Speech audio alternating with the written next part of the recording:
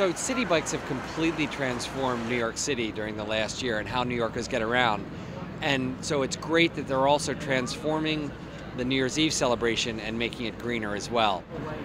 Well, we approached the Times Square Alliance earlier in the year and said, let's harness New Yorkers' enthusiasm for Citi Bikes and help power the ball drop in Times Square for New Year's. So there's 30,000 lights on the ball. It requires 50,000 watts of energy.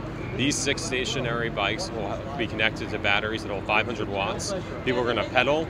They'll store the 500 watts of energy. We'll slap a new battery on, and we're going to transfer all those batteries at the end of Monday to the electric grid, and it'll offset the energy required to light the ball on New Year's. It's a great way for people and spectators to get involved in the action on New Year's Eve, and it's a great way to highlight the sustainability of this new transportation network.